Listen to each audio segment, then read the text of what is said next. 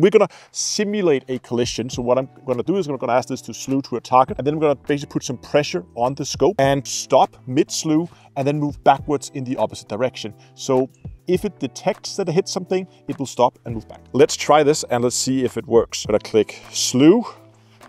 It starts slewing. I'm gonna put pressure on the mount here.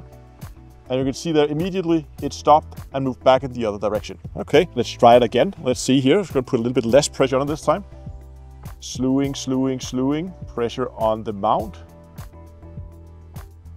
And it stopped right there. So if you are using this fully remotely, you can now just be sure that you're never gonna actually have a leg strike, because if you get a leg strike or you hit something with it, it's just gonna stop mid-slew, and it does the same doing tracking, by the way. And because the servers always know where they are, even without doing any plate solving, even though we've been forcefully pushing on it, we can always ask it to just go back to its home position, because the motors will always know exactly where they are because of those encoders.